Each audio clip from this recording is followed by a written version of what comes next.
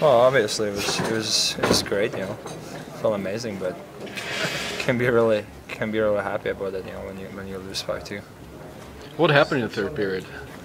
I don't know what it was. Maybe fatigue. Maybe we weren't really focused. I don't know. We didn't really stick with our system. You know, and we basically collapsed in the third period. You know, this kind of happened to us. You know, we want to make a playoffs, and you know, hopefully we're gonna learn from these mistakes. You know.